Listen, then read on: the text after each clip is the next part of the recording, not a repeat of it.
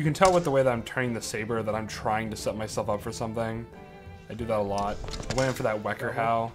I thought it would catch you off guard. I think I've just done it too much at this point, so you know what's coming.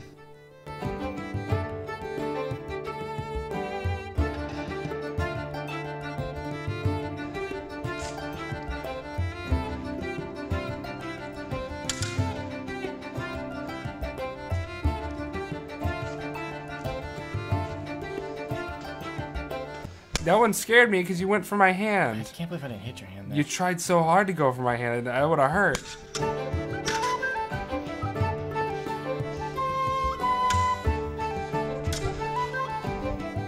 It was our first time using the arm guards with the gambesons, so we're trying to get used to that. We have a competition we're planning on going to here soon, so we're trying to get used to fighting in like full gear. I did a thing there I tend to do where I go to fake you out, but I don't let you take the bait before I commit to the attack. I just assume you're going to do it. I need to be careful with moving like that. I'm going to blow out my knee.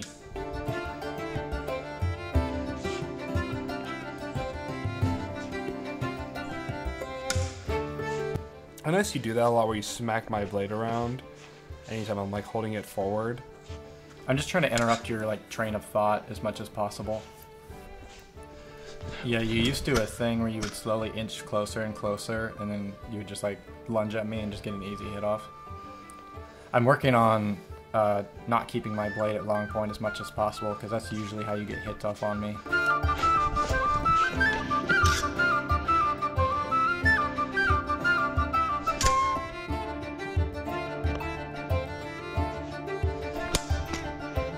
I love this hit.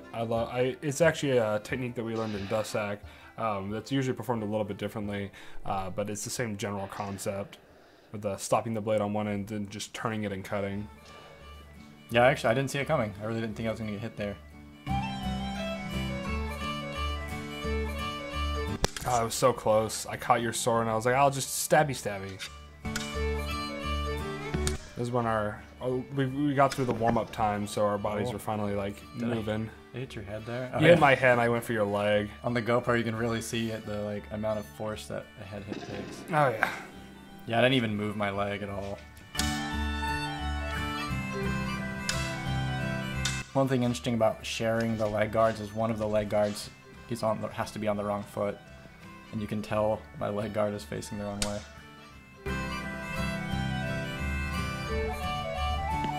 Yeah, on this you can see that you're doing a lot of quick jabs because you like to do those like long snipes on me. But I think I've finally gotten used to them, so you didn't land a whole lot of them on me this time around.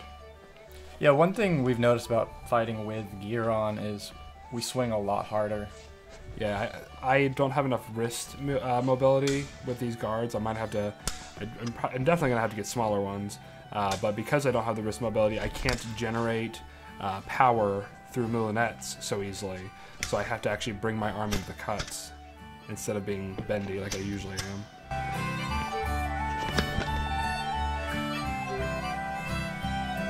Oh, I love that. Oh, it's such good form. I was so happy with it. I was just like, die, arm. But I didn't bring the sword up further after I hit you, so you just nipped me in the shoulder. And it's so hard to see that I got a hit off. It was a little bit more substantial of a hit than... Oh yeah, it was a good hit.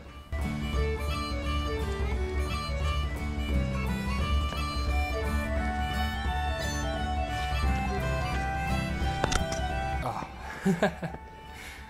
Okay, yeah, this is another Dussac technique. I don't know if they're in the Sabre manuscripts, but it's a simple one.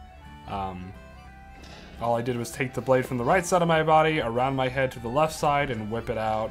And we don't do that a whole lot when we spar, so it's just one of those little sneaky things. Feels good.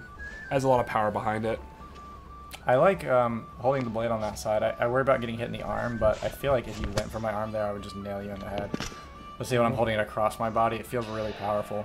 Yeah, this hit trade on me, you actually got me in the armpit. Oh, look at the bend on that blade. Oh yeah. On that one, I got you with it was technically a double because it was in the same movement. When you watch it in slow-mo, it looks like an afterblow. But your hit was definitely way more damaging than mine.